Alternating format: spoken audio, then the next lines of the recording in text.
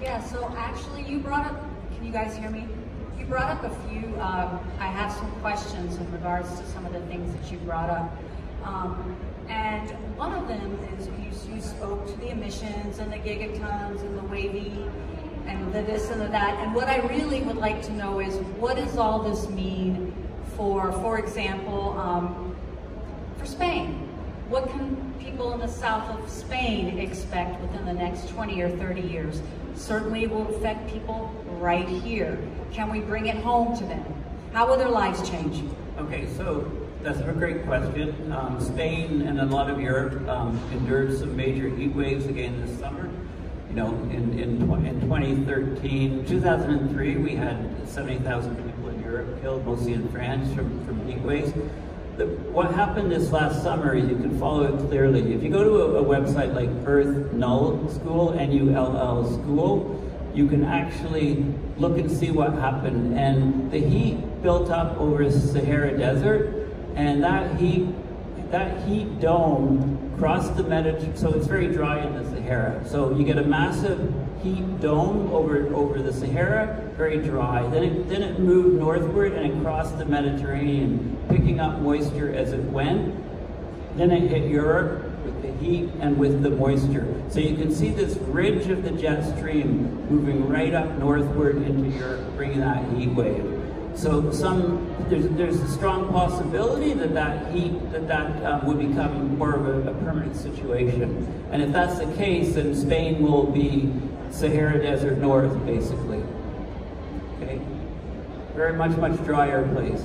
So right now, as we know in our current political, socio-geopolitical era, Spain has been taking on a lot of climate migrants. And what it seems that you are suggesting is that the Spaniards themselves may be the next climate migrants in line. Yes, many people will become climate migrants, and they have no idea or no expectation of that happening. One of the problems is, you can already see it in Spain, with a lot of the migrants from Africa coming over into Spain. Okay, within Spain there can be a populist sort of backlash against having so many migrants. These populist backlashes tend to lead to right-wing governments who want to build walls and keep immigrants out, basically. So we're seeing this is a very powerful human tipping point, human feedback, which makes climate change worse. Because as you get more and more right-wing governments that are against the immigration of people from climate immigration, climate migrants, then they get the right-wing governments also deny the existence of climate change. So any climate policy that Spain has may be just completely destroyed by the stroke of a pen. This is always a problem. It takes a lot of time to set up policy and to do work to cut emissions. But a right-wing government can come in on day one when they're elected with the stroke of a pen. They can destroy everything that the previous government has done. So stuff is destroyed a lot quicker than it's created. Wow, that's a powerful lesson in karma, actually. Do unto others, I suppose. I just have a question for you, actually, Peter. I had a question in regards to the Arctic. How do you get people to care about the Arctic? When they see the Arctic, they see ice, they see nothing there. How does it relate to people's lives? Why should they care?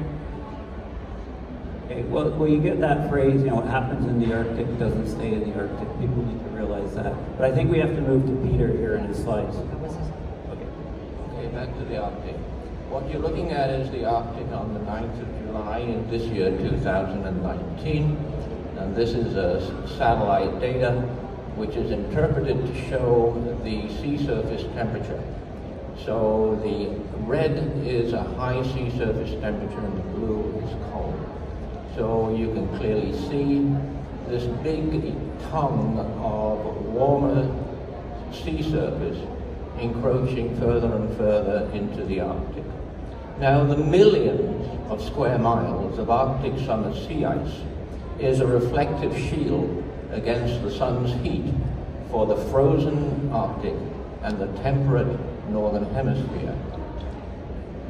That's the physics of the thing. Therefore, the Arctic sea ice and the frozen carbon that has allowed until recently to stay frozen has allowed, in fact, the amazing richness of life on Earth on which we live and enjoy to flourish. That's the Arctic sea ice. It's also, the Arctic sea ice has also allowed the great success of Northern Hemisphere agriculture. What you're seeing here is 2019 global warming. This is from the World Meteorological Organization, published just last month in November. So that is the 1+ degrees C of warming that Paul referred to. But these maps show dramatically that the fastest warming is occurring over the permafrost of Alaska and Siberia. The temperature limits, the 1.5 degree survival imperative, and 2 degrees C in fact, triggers multiple Arctic inter-reinforcing feedbacks. And these also become planetary tipping points. These feedbacks amplify global temperature increase, which leads, if we carry on with the insanity of those emissions, which inevitably leads to an irreversible hothouse Earth and runaway. So the Arctic is being heated faster than anywhere else, and this is the latest on that temperature. This is from the NOAA, December of 2018, and you can see that here from 1900 up to 2019.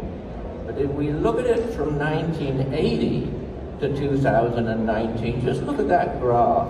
Look at the dramatic divergence of the Arctic temperature and the global temperature. And as the global warming increases, so does the divergence. So the Arctic temperature is accelerating faster and faster and faster. So there's an image from the Climate Emergency Institute that shows the catastrophic loss of Arctic summer sea ice. You see on the left of my image the intact Arctic, and you have Arctic cooling and Northern Hemisphere temperate, because that is the air conditioner of the entire Northern Hemisphere. On the right, you see an image in which all of that Arctic sea ice has been removed in the summer, and instead of cooling, you have heating. You have exactly the opposite. There are multiple enormous Arctic sources of feedbacks that amplify temperature, and as I've said, these are planetary tipping points. And there's one image of them.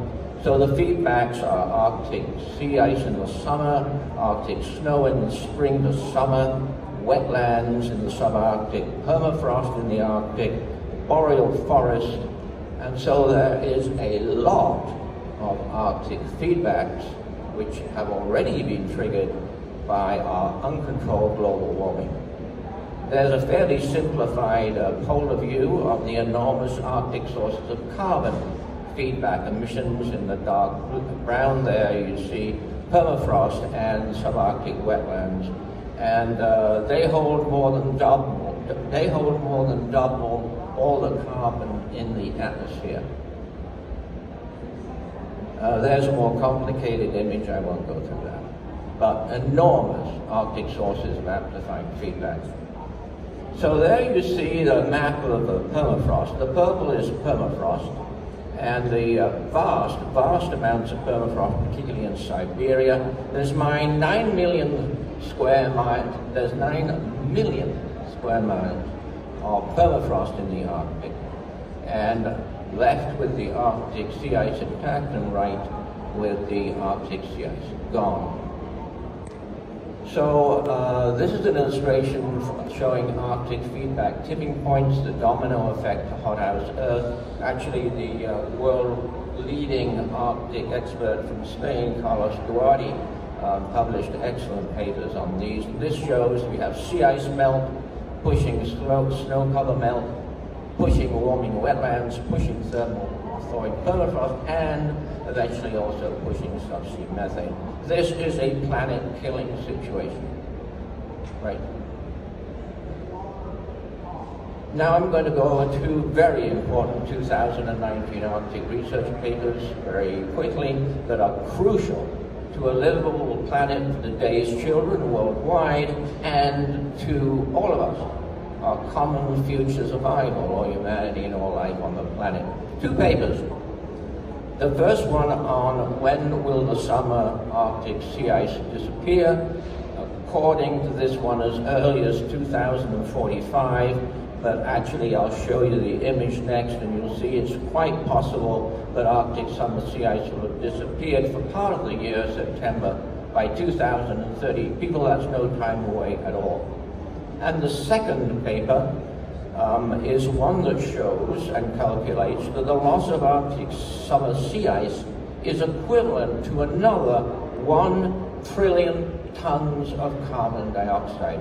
You put those two papers together, we are on a route to oblivion.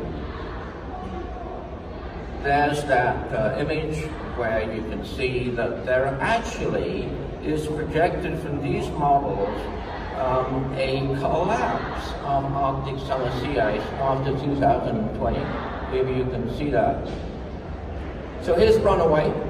There are multiple Arctic reinforcing global warming feedbacks. They are cascading. They push each other harder and harder and harder.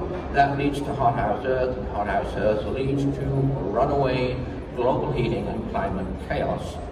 And that circular situation that you see there, that's the ultimate vicious cycle, and it goes on and on and on. And it's a runaway, and we have to stop global warming emissions in order to avoid runaway. Greta Thunberg was right. She's right by the science of the Arctic in particular. Our emissions have to stop. This shows permafrost. This is another recent paper of this year, 2019, and that shows how Arctic permafrost temperature, you're looking at permafrost temperature, suddenly increased in 2014. I'm sure you can see that. Currently, thawing permafrost is emitting methane, it's emitting carbon dioxide, rather a lot of carbon dioxide, and it's emitting nitrous oxide. All three main greenhouse gases are being emitted as feedback from the Arctic, which is adding to our own constant greenhouse gas emissions. So the Arctic has switched from a net carbon sink to a carbon source. That is a dramatic change for the entire planet. That was reported first by the NOAA in 2016. Two papers have since been published that confirm that the Arctic is no longer sinking carbon on a net basis. It is now a source of carbon. And as long as we push that Arctic amplified temperature higher and higher and higher, the Arctic is going to be a greater and greater source of carbon, both as carbon dioxide and as methane. That's an illustration from the report. So now Arctic planetary tipping points. So there's an illustration of that. How about time up? I will finish. Thank you.